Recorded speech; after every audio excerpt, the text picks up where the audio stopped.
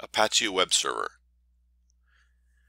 The Hypertext Transfer Protocol, or HTTP, was created by Tim Berners-Lee and his team. They proposed the World Wide Web project in 1989. They had a first working version in 1991, and then the RFC that defined it, RFC 1945, was in 1996. However, by the time many web browsers were already out there and people were using the web. There are multiple RFCs, including 2616, which is for the HTTP 1.1 protocol. The HTTPS protocol, or the Hypertext Transfer Protocol Secure, layers the HTTP protocol on top of the SSL and then now TLS protocol. So SSL 3 is the same thing as TLS 1, so basically it's just kind of transferring over to the newer ones. So you want to make sure you have TLS, not SSL. It was created by Netscape Communications in 1994 for the Netscape browser. So the Netscape Navigator browser, and used, and everyone else started using it. It created an industry for signing digital certificates. So many companies were able to make money off of this, including the Ubuntu project was funded by Mark Shuttleworth, who made his money off of this as well. HTTP security concerns. There are some concerns you should think about. All communication over HTTP is plain text and easily sniffed or wiretapped. People can read it. They can also inject their own stuff into it. Some ISPs are starting to inject ads or JavaScript into your sessions and break things, and that's always nice. Gotta know who your ISPs are. Web servers and web browsers cannot prevent programmers from making mistakes or malicious users from exploiting these mistakes, so you have to keep that in mind. The HTTPS protocol also has some security concerns. There are various SSL and TLS protocols with different levels of security, so you need to keep that in mind. If you get a browser that allows you to have keys of size 0, that's not so good. You just need to make sure you know what your browser allows, and if you're running a server, know what your server is serving. Certificate authorities are sometimes exploited and used for further exploitation, so you need to be aware of that. And then government agencies such as the NSA have promoted protocols with secret vulnerabilities, such as random number generators that don't produce random numbers. Some useful packages include the HTTPD package, which provides the Apache Web Server. You have Lynx, which is a text-based web browser for testing things if you are not running on a GUI environment. Sometimes you want to test things from the server, and Lynx is pretty good for that. Also, OpenSSL, which allows you to make certificates. You can also sign your own certificates. You can get the certificate signing request. You can then use and send to a third party who will sign them for you. So OpenSSL will do that stuff for you. ModSSL will allow you to integrate into Apache the HTTPS functionality and then serve secure web pages.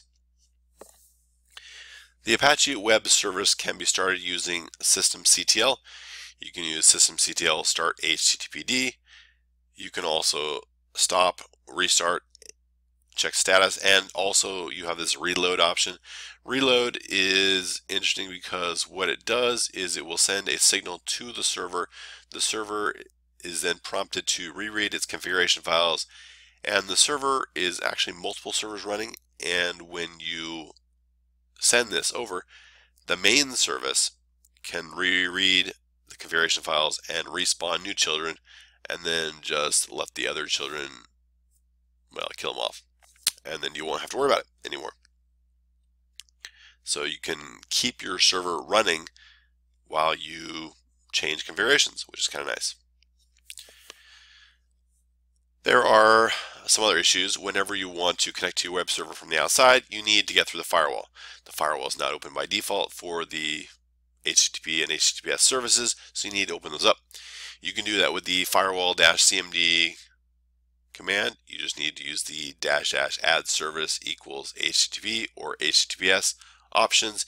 If you want it to be permanent, you can use the --permanent option as well, and that will make it so the firewall is open and, well, permanently open. You can use the firewall-cmd space --list all command if you want to see which firewall rules are in place and which services are available, so you can know if you will be able to get to the firewall. The main Apache configuration files are found in the /etc/httpd/conf directory. Also, you have this etc/httpd conf.d directory, which has these other configurations such as user directories and SSL configurations. But the most common file you'll work with is the etc/httpd conf httpd.conf file. This httpd.conf file is the main file, and there is a directive in that file that loads all the other files in the conf.d directory. So in that directory in that file you can configure your Apache web server, tell it which ports are open. You can tell it whether or not it allows certain types of data or other types of pages such as server-side includes and CGI. You can turn those things on or off.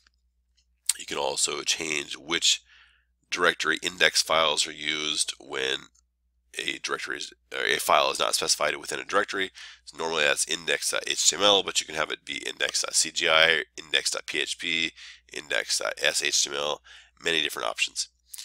So you also have a directory setting in there where you can change where the directory root is, and you can also change your document root.